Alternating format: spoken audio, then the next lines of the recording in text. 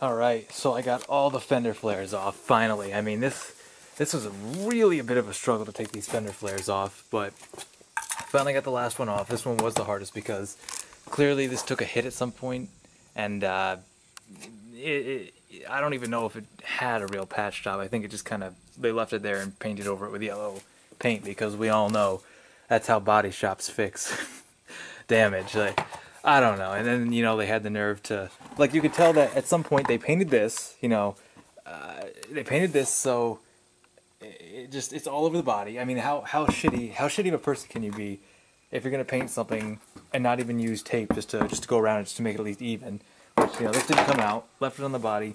And at some point that yellow paint also got onto the fender flare, so sometimes I just kind of scratch my head, but I thought I'd just mention that one last time, because after this, it's not going to be like that anymore.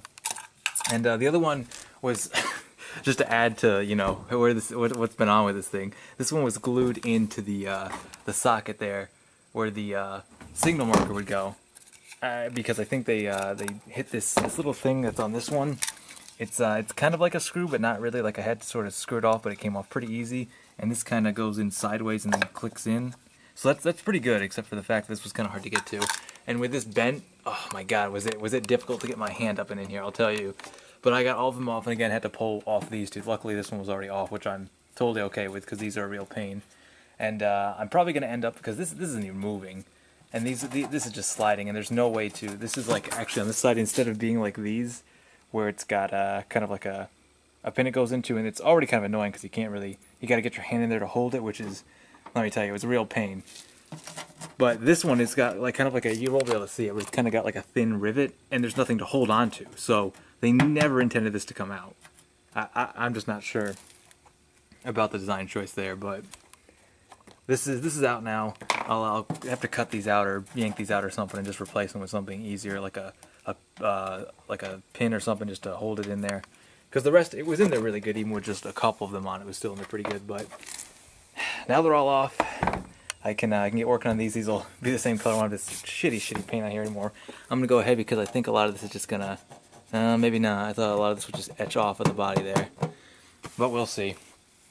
Potentially someday down the road, there may be a time where everything else is done and I can things are going well with this and I can repaint it. But now's not that time. But I do want to paint the fender flares, and they're really gonna look good. And other than that, I went on a little PR 15 spree. I did some more of the frame undercarriage. Nothing really to brag about. Did a little bit on the YJ and the plow we have, but I primarily did these. You can see it's kind of in there. This is still very wet because I hit these both with 2 coats. I just wanted it to be, you know, absolutely sure. I went along the sides here where I could get along the creases where there was a little bit of rust you could see coming through this side too.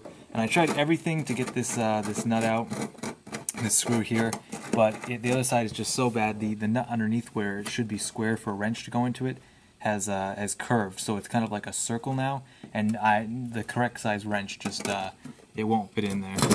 So that's unfortunate. I'm gonna have to go ahead and cut that out. But other than that, this is gonna dry well, and then I'm just gonna cut out a piece of metal now to roughly meet the shape of this, and I'm gonna stick it in there with some pour patch on the other side, pour patch to the front. I'm gonna bend this metal down, sand it smooth, and then bedline it.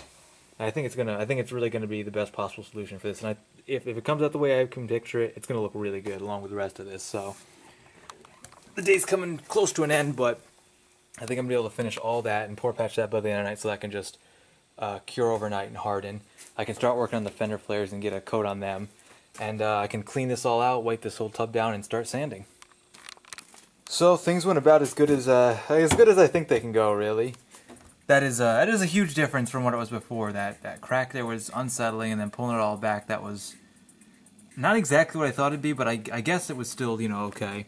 This I'd show you if I didn't have this sitting down on it. It was kind of at a weird angle because it only kind of slid into the front, but not to the back there.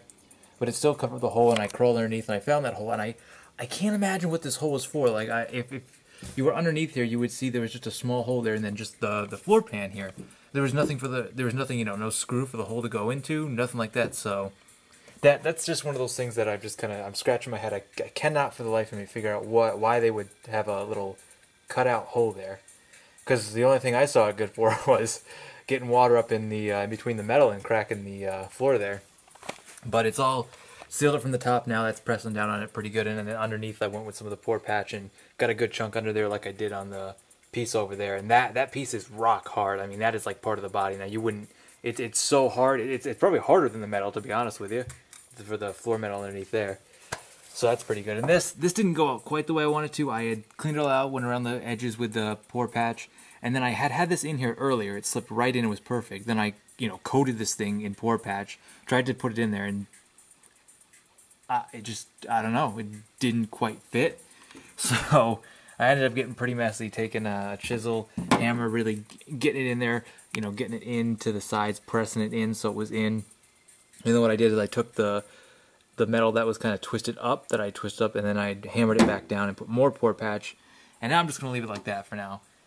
And ideally, if everything works out, it'll harden. I'll sand it tomorrow and kind of smooth it out as best I can. And just going to go over it like that. And honestly, I think it's not going to be too bad. I mean, there was really no, making that perfect again. That's not something that could just magically be perfect. So, based on what I could do, I think that's going to come out pretty well when the whole bedliner kind of sits on it. Maybe I'll even blast it a little bit heavy and it'll kind of just even out well. I like to think positive.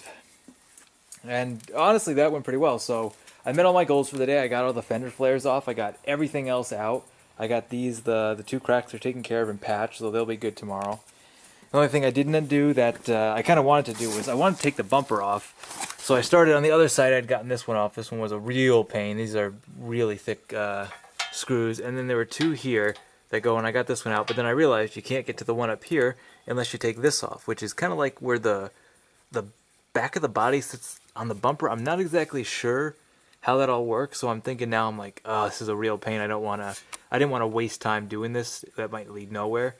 Just to get the bumper off, I mean, I really, really want to bedline my back bumper. I have my front bumper off now, but I really, really want to bedline the back one all the way around.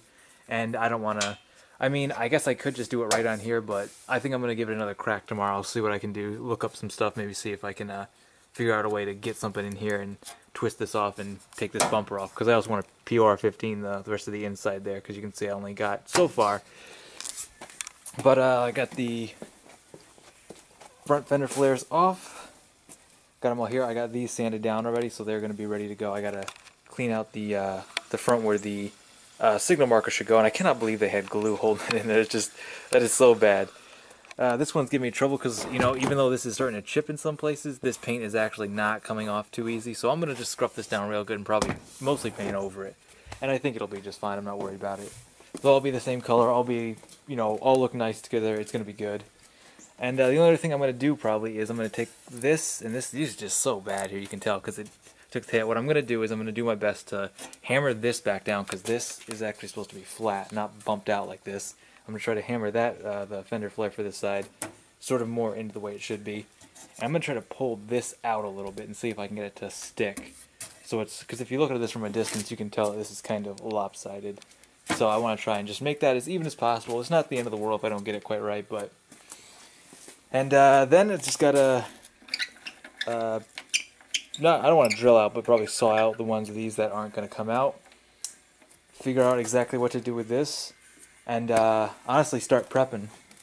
By the end of tomorrow, I foresee this is just I'm actually pretty happy with this, the way this came out. I am happy, and I'm sure it's gonna come out good too. But yeah, I hit all my goals for the day, and that's a good sign. I got a good amount of time left. Tomorrow will be a day to finish up some of those things, figure out what to do with that wiring there, and then start prepping. And by the end of the day, tape off. And the next day is probably the day to actually start laying down the bedliner. So I'm hoping all my hard work will pay off. It's all for that. I can see it now.